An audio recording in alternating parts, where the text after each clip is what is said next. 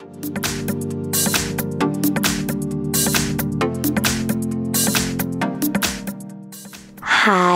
in front of me is Samsung Galaxy A72 and today I would like to show you how you can download and apply live wallpaper called Magic Fluids. Start by opening Playstore.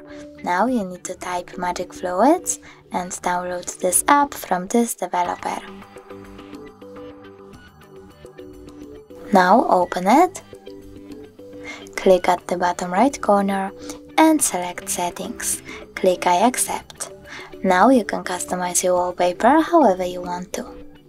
When you're done, all you need to do is click at the top right corner and bottom right corner again. Click Set as Live Wallpaper, click on Set Wallpaper and decide if you want it to be on home screen or home screen and lock screen by clicking on one of the options. So now when I go back, I can see that my wallpaper was successfully applied.